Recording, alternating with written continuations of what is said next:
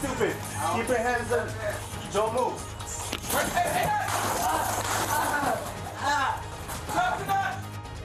Naked, armed with a butcher knife, and on a wild rampage. Graphic and disturbing body cam video just released by the LAPD.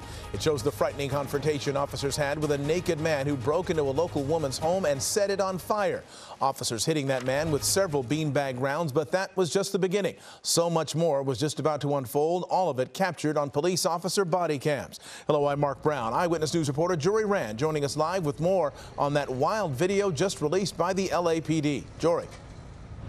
Mark, this is one of the most tense situations you could possibly imagine. It plays out like one of those what would you do police training exercises, except this was all too real. And for hours, those officers showed incredible restraint, opting to shoot beanbags instead of bullets when that naked man charged at them with a knife. And we do want to warn you, this video is graphic.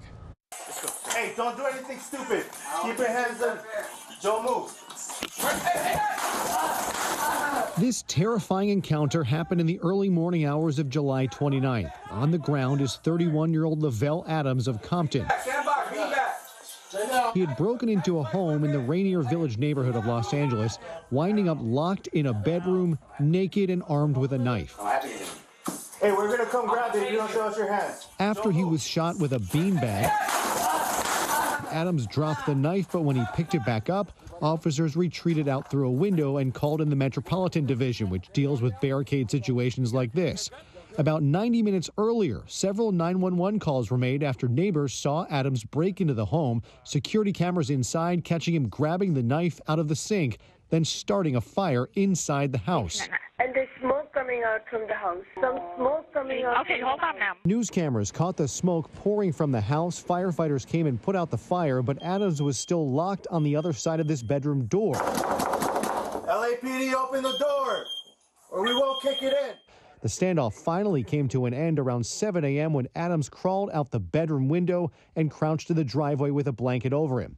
ABC 7 was the only station overhead, Air 7 capturing the scene as a layer of clouds rolled in. And that very well could be the suspect that's about ready to give himself up. So we'll keep an eye on this. On the ground, officers' body cameras were rolling. Get on the ground! We think you have a knife!